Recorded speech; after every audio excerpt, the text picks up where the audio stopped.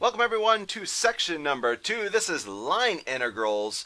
In this video, we want to find a slicker way to express arc length. We're going to actually define line integrals, and we're going to start asking, right, who cares, right? What kind of questions do these things actually answer for us? So that's our main topics for this video. Okay, so some things that we need to remember, and a few expansions here as well, kind of as we continue.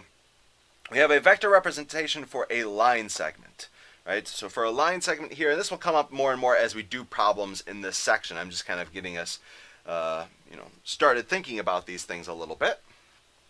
So yeah, we'll have to parameterize a line. Here's how we did it before. The things that we need to use really right now are we need to remember this arc length function. So I went ahead and rewrote the variables a little bit. So here's s of t, so it depends on t, right? So you start at a and you end at t sort of deal, and you integrate, and remember the arc length had the square root of the derivative squared sort of deal. And if we take the derivative of this, right, so the derivative with respect to t here, well, according to the fundamental theorem of calculus, right, derivatives and integrals, they cancel out. And basically the only thing that changes is everywhere you see your variable from before, so u in this case, you're going to plug in a t. So, okay, when you take a derivative of here, right, again, the integral cancels out, and everywhere you see a u, you plug in a t. So that's where you get this right here.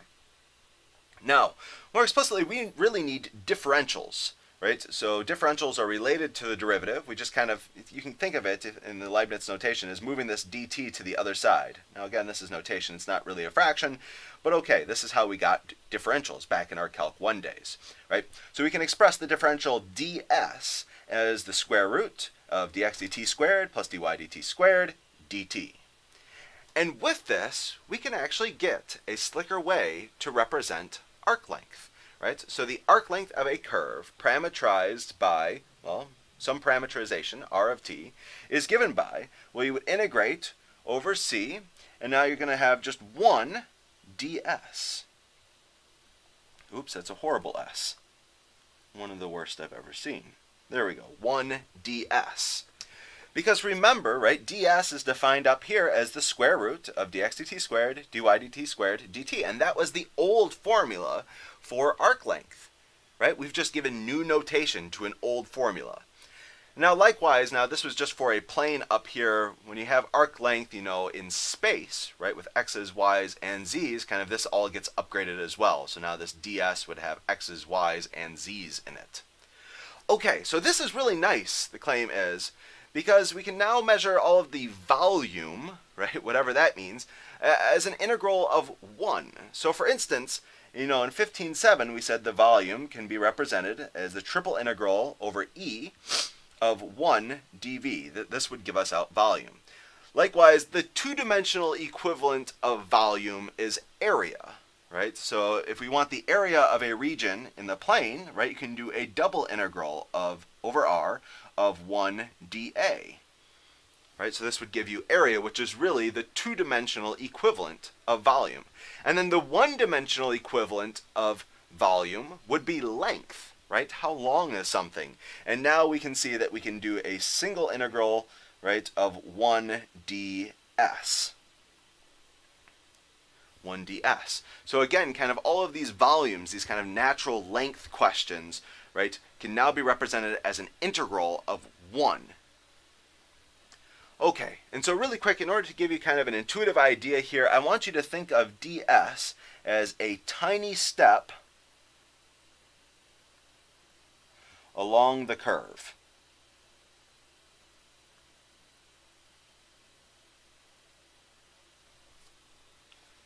So again, just like dt is maybe a small change in time, or maybe like dx is a small change in x, or dy is a small change of y.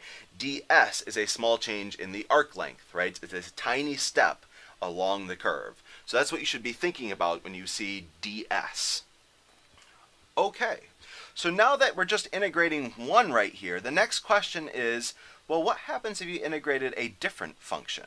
Right? So for instance, we integrated things that weren't just 1, when we had triple integrals, and we integrated things that weren't just 1, right? So any old f when we had double integrals. And we want to be able to do the same thing now with these line integrals. And so that's where we're headed with this. If f is defined on our curve C, then the line integral of f along c is given by, and instead of integrating 1, we're integrating f. Okay, now if you actually want to kind of evaluate this out, right, we would start substituting things in. For instance, we would parameterize our curve. So these x's and y's would depend on the parameterization. So you'd have maybe the integral of f, and you'd have maybe x, which depends on t, and y that depends on t. And again, instead of maybe ds, you would go ahead and switch this into the square root of dx dt squared plus dy dt squared, right? So these are your parameterizations, right? Your parameterization of your curve. Go ahead and you take the derivative of those things, you square them, throw them all under the square root, and then this is dt, right? And then your parameterization usually would go from maybe a to b or something like this. So if you actually want to evaluate out a line integral, you usually switch it over and you use this. And as promised, right, if you wanted to do this in space, right, we can upgrade this by sprinkling in these z's, right? So if you have a space curve that depends on maybe x's, y's, and z's, right? So, okay, you can go ahead and parameterize that, use your parameters, and then you would have dx dt squared, dy dt squared, dz dt squared. Okay, but you can notice in both of these cases, this line integral, no matter how many components it has, x's and y's or x's, y's, and z's, right, this is the same thing as f of, and you just plug in your parameterization, right, x of t, y of t, z of t, all right, and then you multiply by the derivative of that parameterization, right, or the magnitude of the derivative, right, dt. So this is really the formula that we're going to be using kind of over and over again, just because it works for either 2 dimensions or 3 dimensions. Okay, so again, we've now seen how can we upgrade kind of from arc length to a general line integral, but the question has to be asked, okay, who cares, right? What are these things used for? Why should I care about this? And so here's one kind of silly example here. Suppose you're a whale, right, and you're eating plankton as he or she swims through the ocean, right? And so kind of you're moving in a line, for instance, and you just naturally, you don't really stop to eat plankton. You're swimming along and you just kind of naturally absorb the plankton, right? If you ever watch a video maybe of whales eating plankton, right? They don't really stop at all. They just kind of keep moving. They get stuck in their teeth. All right, so the plankton are spread all throughout the ocean with this nice plankton density function, right? So this is how many plankton there are at any given point in the ocean. You, the whale, are chilling out at 1, 0, -12. So the big thing here is that you're beneath the ocean, right? Maybe -12 meters or something like this beneath the ocean. All right, and you're about to swim in this circle right here. X squared plus y squared equals 1, and you stay at the constant z equals -12. And the question is, how many plankton do you eat? And so the idea here is that you're traveling along this curve, right? And you're adding up plankton. Right, so you're traveling along the curve and you're adding up plankton kind of at each point, and you want to know how many in total do you eat. So this is exactly kind of an application of the line integral. Okay, so let's go ahead and try to evaluate this out. Well, the first step, let's go ahead and write down our line integral. So we're going to integrate over the curve C, and we're going to be adding up, right, our function is a plankton density function. So it's going to be this -1 over pi times 10 plus z plus x times ds. Okay, and so again, usually when we go to evaluate these things, we switch it over to this mode right here. So okay, well, in order to do that, we need to know what our parameterization is. We need to parameterize this curve right here. Right, so we think back to 13.1 and we muster all of our skills, right, and we want to parameterize this circle. And so let's go ahead and do that. I think we're going to have maybe r of t is equal to, let's see, x squared plus y squared equals 1. I think I'm going to try cosine of t, sine of t, and then z is just always the constant -12. So I think -12 here. Now let's go ahead and check, right, if you did x squared plus y squared. So cosine squared plus sine squared, would that equal 1? Definitely. Is z always equal to -12? Absolutely. Okay, the last thing here is that it looks like we're hanging out at this point right here. If I plugged in at t equals 0, would I get out the point 1, 0, -12? Well, if I plugged in t equals 0, I would get r of 0 would equal cosine of 0 is 1, sine of 0 is 0, and negative 12 is just negative 12. So yes, I am indeed starting at the right place. And if I wanted to swim all the way around the circle, I would go from t equals 0 to t equals 2 pi. So this gives me my bounds of my parameterization here. All right, so let's go ahead and start plugging in our parameterization. So we're going to do integrate from 0 to 2 pi. That's our bounds here.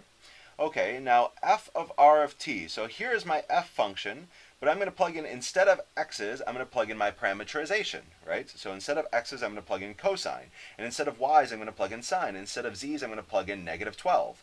And so I'm going to have negative 1 over pi times 10 plus z, so z is negative 12, plus x, and x is cosine. So this is what the f of r of t is. And then I'm going to go ahead and multiply by the magnitude of the derivative of my parameterization. So let's go ahead and calculate that out really quick. So r prime of t is going to be equal to negative sine. Sine of t goes to cosine when you take the derivative, and negative 12 goes to 0. Okay, now let's go ahead and take the magnitude of this thing. So this is going to be the square root of sine squared plus cosine squared plus 0 squared, all under our square root. So sine squared plus cosine squared is 1, so this is going to be the square root of 1 plus 0, or just 1. So this is a very boring one right here, but that's a good one to start with, right? So in this case, our magnitude of our derivative here is just 1. And then we need our dt, right? So dt. All right, so let's go ahead and simplify this a little bit, and then we can integrate. So from 0 to 2 pi, let's see, 10 minus 12, that's going to be negative 2. And let's see, plus cosine of t dt. Now let's go ahead and integrate, right? This is just a constant. It's along for the ride. And when I integrate negative 2, I get negative 2t. And when I integrate cosine, I get sine. Now let's go ahead and evaluate from 0 to 2 pi. And so in this case, if I plugged in 2 pi, let's see, I'd get negative 1 over pi times, all right, we'd get negative 4 pi plus sine of 2 pi, well that's 0 in this case. And now subtract away negative 2, 0, so that's just 0, and we're going to subtract away sine of 0, which is also 0. So in this case, we can see that we in total eat 4 plankton. Not so great, I guess, if you're the whale, but all right, fair enough. Right, now you can see why I had this negative 1 over pi out here. It's kind of somewhat contrived, but this gives us the nice, whole integer number here. All right, so that's it for this video. Next time we'll see kind of in class, we'll see a few more applications for these line integrals. And we're also you should be asking yourself, wait, where are the vector fields? I thought this was vector calculus. Don't worry, we'll get to that as well. All right, I'll see you then.